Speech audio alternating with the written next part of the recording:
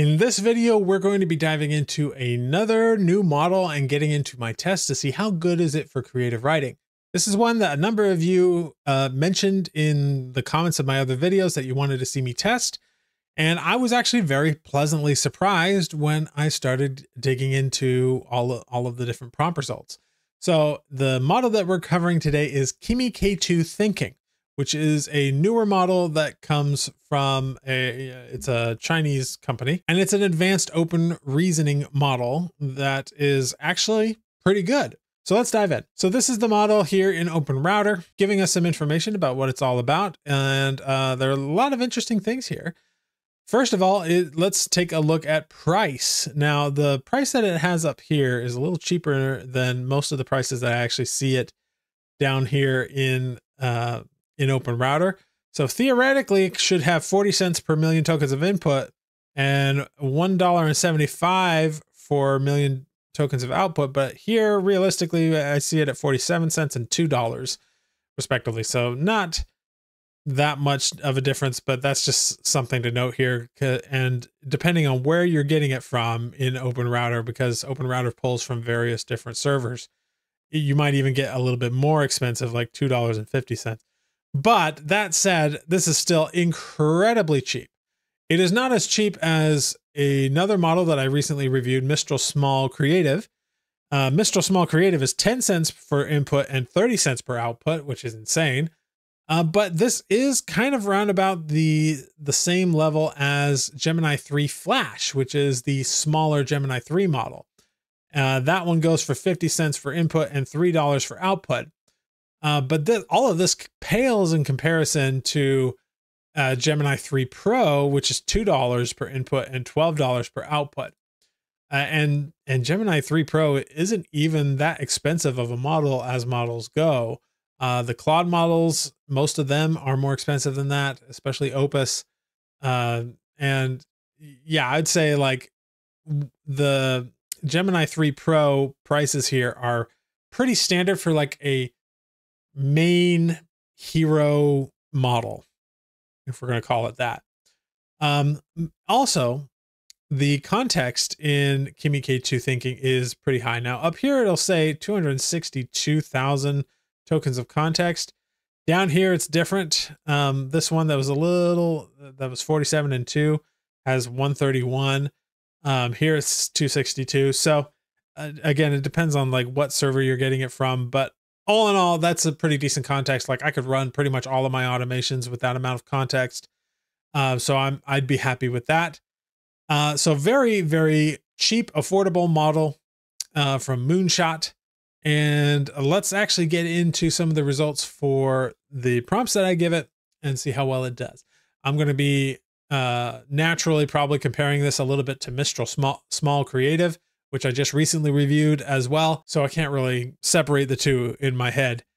But hopefully we'll get a good sense of how good this model is. So let's start with the logline prompt, where I ask it to give me 20 epic fantasy loglines in Blake Snyder's style. Let's read through a couple of these. A mathematically gifted farm boy discovers he's the chosen one destined to defeat the Dark Lord, but when he calculates the prophecy is 99% wrong, both sides hunt him to make the math work because his failure is the only thing that actually saves the world. Interesting. I'm not sure that's actually a feasible story there. When a mind healer is kidnapped by the Dark Lord to cure his nightmares, she discovers his evil is a magical parasite, but curing him will shatter the fragile alliance that only his tyranny holds together, forcing her to choose between his sanity and civilization's survival. Now, I think there's actually a decent story in there. Maybe not exactly like it's listed here, but I could work with that. A financially inept dragon hires a human accountant to manage his hoard.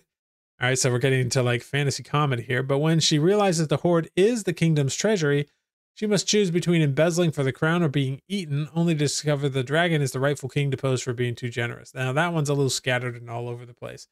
But overall, just looking through these, I would say these are slightly better than what I was getting out of Mistral Small Creative. Maybe not quite as good as what I was getting out of Gemini 3, but certainly okay. And if you gave it a little bit more to go on in terms of the right tropes you want to hit, for your specific subgenre and all of that. Like here, it's definitely going towards the more generic tropes like Chosen One, dragons, and Dark Lords and stuff like that.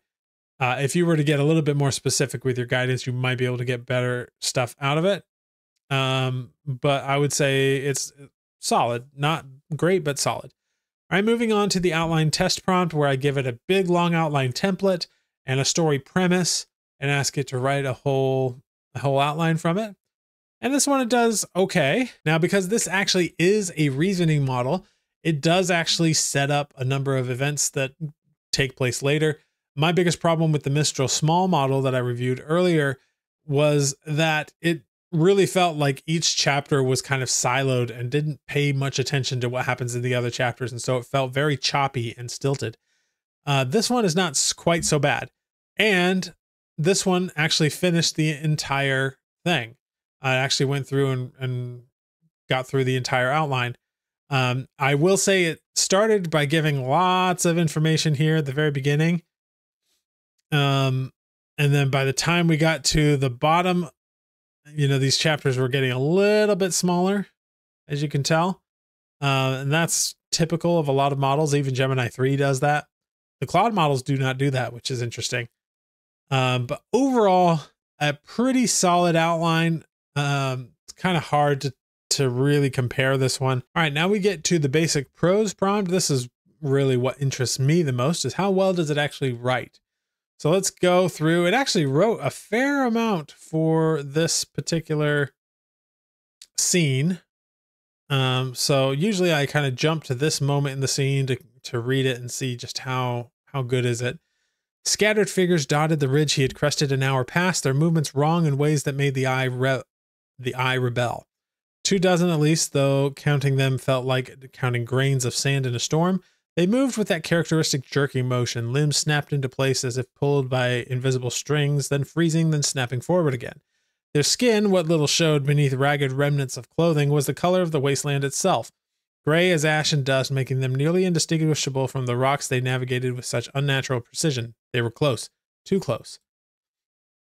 Varldon's gates rose before him now, carved from the mountain's own bones, 100 feet of ironwood and granite that had never been breached. Haldred's heart hammered against his ribs as he measured the distance, maybe 300 yards to the gatehouse, another 50 to the portcullis. The math was simple and brutal. Even running as he was, even with the last reserves of strength that desperation had unlocked, the hungry would reach him first.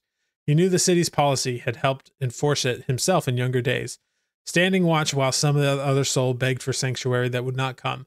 When the hungry were within bowshot, the gates did not open, not for anyone, not for any reason, but he had to try. And usually most of the models would stop there. It did go on a little bit further, but not in a way where it was like going beyond the story, the beats that I gave it. It definitely stopped at a good pace there, and it added in some details that I thought was really good. Like he had helped enforce it himself in younger days, standing watch while some other soul begged for sanctuary. That's a little added detail that kind of fleshes it out, makes it more interesting. But wasn't in the instructions about how, we don't know anything about his past or anything like that. So I liked that. And overall, I'd say the prose is pretty decent. Not a whole lot of AI-isms, and definitely pretty good description and all of that. I thought this was pretty solid, honestly. Right up there, I would say this is almost as good, if not just as good, maybe slightly better than Mistral Small Creative, which I reviewed recently. Now let's look at the complex prose prompt. It's the same scene, but I added a little more context, like some examples of my writing to mimic and stuff like that. More information about the characters and whatnot. So let's see if it did any better. It did write a shorter amount, which is typical when you give it more context. Let's see what it wrote. Sound cut through the wind, not the moaning gust, but something else, something wrong. Haldred looked back. Figures dotted the ridge he had just crossed, 24, maybe more. They moved with that sickening jerk-stop motion that turned his stomach. The hungry, their gray skin nearly indistinguishable from the rocky terrain they navigated. Too close, far, far too close. Varldon's policy was carved into every citizen's memory. No entry when the hungry were within 500 meters. Quarantine protocols, safety of the many over the few. He turned toward the city gates, a desperate calculation burning through his exhaustion. The policy didn't matter. He had to try. I almost think I like the first one a little bit better, probably because it spent longer to do it. This does feel like it was following my style a little bit better. I tend to have a lot more of these like smaller sentences in there. So I do think it did okay at that part of it. Still okay. I think the first one was better. But let's move to the dialogue prose template. This is a prompt where I ask it to write a different scene with a dialogue aspect to it. So let's go in there and read a little bit about from this scene. Another man died at our gates tonight, Lathan said, his voice cutting through the formal silence. He stopped before the throne, not bowing, never bowing. I like that little detail right there, never bowing. The second in a month, father. I watched the hungry take him while your guards held me back. Storr's expression didn't change. The law is the law, son. The law?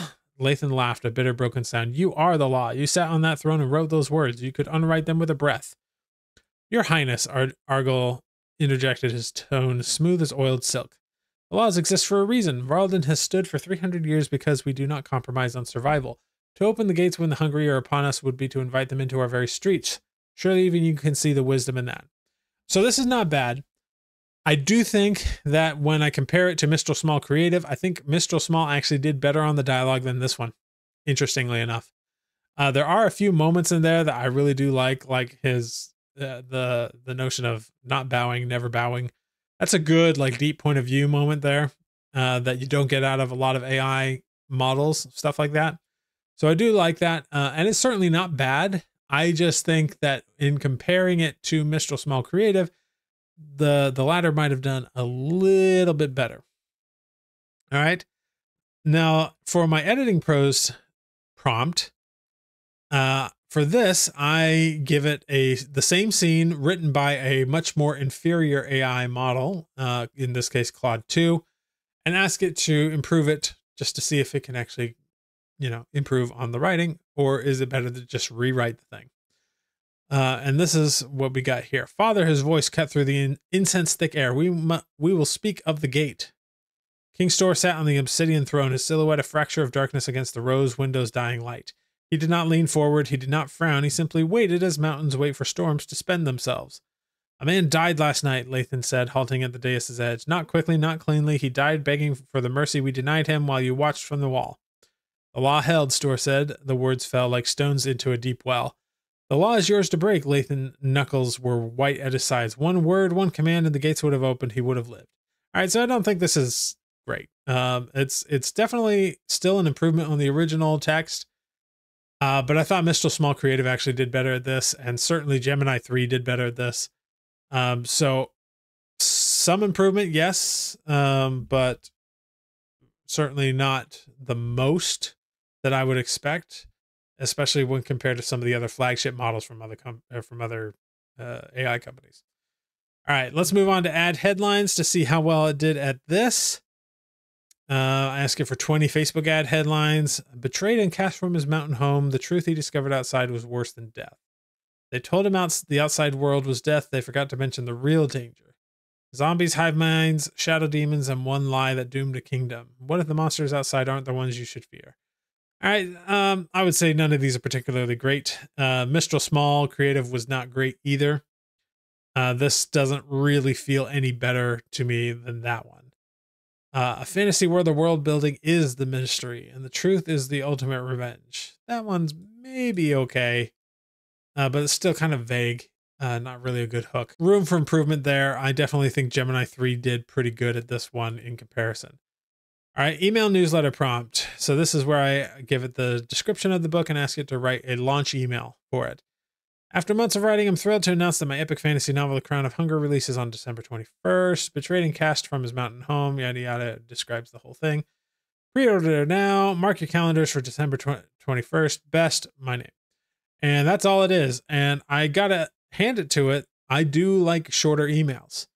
I don't know if that's necessarily something it was thinking about, that shorter is better, but I do think that sometimes shorter is better, especially in emails like this. I'd rather send out more frequent but short emails. So actually I think this is pretty good, but that said, because it was so short, there wasn't really much of a chance to really show what it's capable of. But on the whole, yeah, this is fine. I don't really have any issues with it. All right. Last but not least, we have the SEO article super prompt, where I give it a bunch of articles about how to write a fantasy novel, plus an outline for an article, and ask it to write the entire article. And I asked for 4,000 words.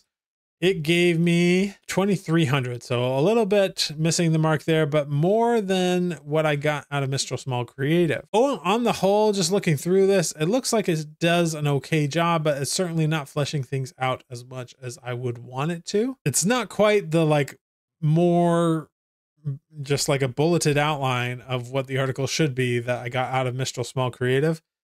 But it's not particularly great either. So on the whole, better, but still not really great compared to others. Right now, the Claude models are my favorite for SEO articles. They do a really good job, even better than Gemini 3, which you would expect the Gemini models to do really well at SEO because it's Google after all. But no, I find the Claude models to be quite good for that. And this definitely doesn't compare to that. So on the whole, my thoughts on Kimi K2 thinking. It's a solid model, especially for the price. Even though it's not quite at the level of Mistral Small Creative, it's still significantly cheaper than most of the flagship models. Does it compare in quality to those flagship models? I don't think so. But as a mini model, it's probably one of the better ones that you could use for something that requires, you know, that you want to be very, very cheap. I need to do a proper comparison of this versus Gemini 3 Flash, which is priced very similarly. But my gut instinct would suggest that it might even do better than Gemini 3 Flash for certain tasks. So on the whole, really solid model, definitely one worth doing. We are definitely moving into an age where it's not going to matter so much which model you use, because all of them or most of them will actually be decent at doing different things. And it's going to come down a little bit more to your prompts and your context. And in the software world, it's going to come down to how you can use these models in creative and inventive ways to really save people time in a way that actually works. So I think this is exciting. I think we're moving into a really exciting age where, you know, we don't have to fight over which model is the best, because they're all going to be good enough, right? And it's going to be more about you and what you bring to the table as a human that is going to set the books apart.